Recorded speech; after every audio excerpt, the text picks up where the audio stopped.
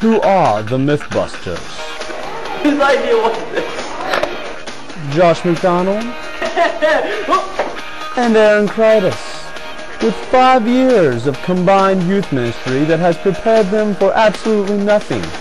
They don't just tell the myth, they put it to the ultimate test.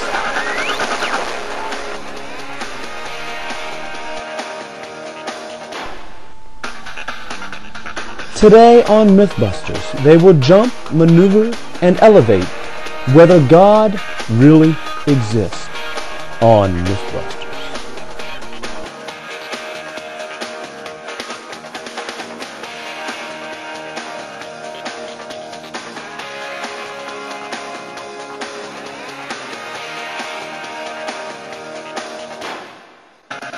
So the myth is, does God really exist? Well, the myth has been around for thousands of years. Men have asked that question all throughout the ages. Does God exist? You know, and we come up with different answers. Yes, God does exist. There is a super being out there that created the world and all that. Then there's those that believe that there is no God at all. And then we have those ones that do believe there's a God. They have several different gods. So today we got to answer the question, does God exist? Well, what would be the reason people would think God exists? Well, the first reason is a lot of people feel there's a God. They think there's just that feeling that there's a God out there. And second of all, if you look around in the creation, people say, if you look around, it can't be possible that something could be created like this without there being a superhuman power that does it. And finally, people believe that the Bible is real and that when you read the Bible, it says God in the beginning created the heavens and earth. So that's where a lot of people go to say that this myth, God exists, is true.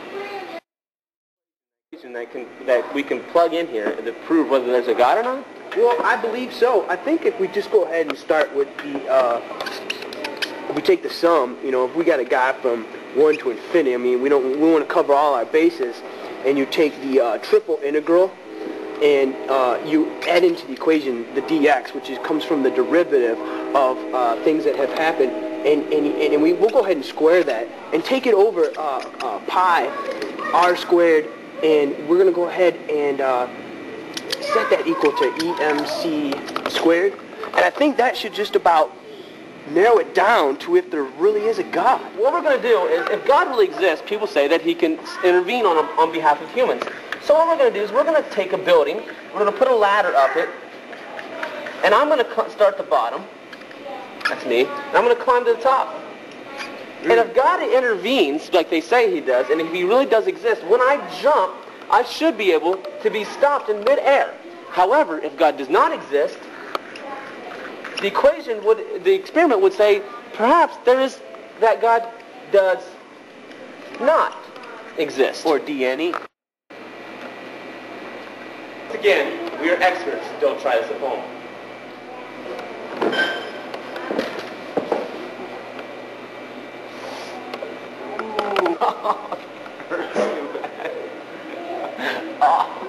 It would seem that this experiment was not successful.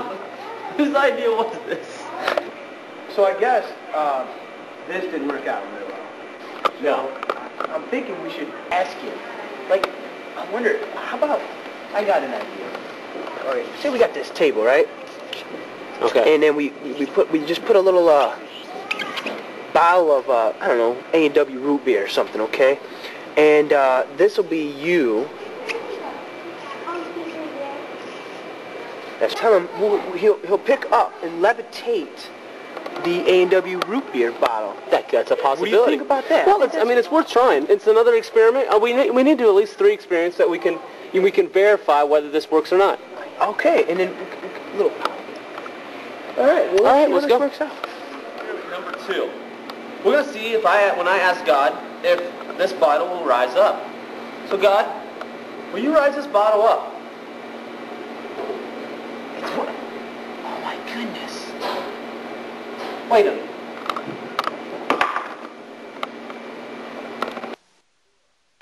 Here we are, experiment number 3. It's been said that if you believe in God, it has to be in faith alone, or you just believe and God is there. So we are going to ask Buster Grant here to go through the construction zone of New Life and to see if it is actually possible to believe that God will guide him through this.